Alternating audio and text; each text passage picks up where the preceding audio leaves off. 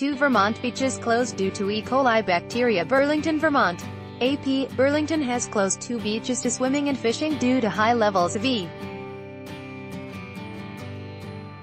coli bacteria in nearby sections of Lake Champlain.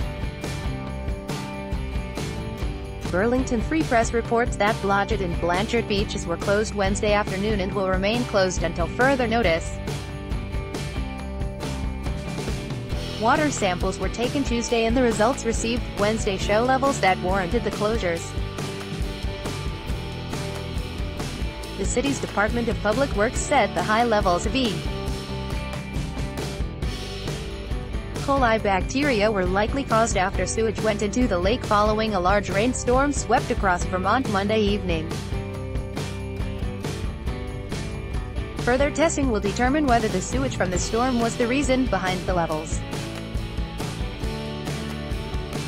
Ad choice advertising and red invented by Teed's storm-related overflows on June 21 and May 31 also led to beach closures in the city.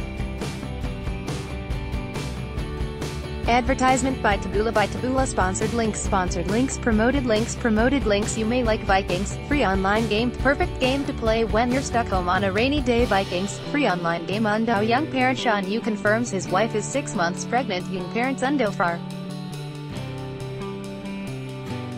For 2018, photo gallery, far.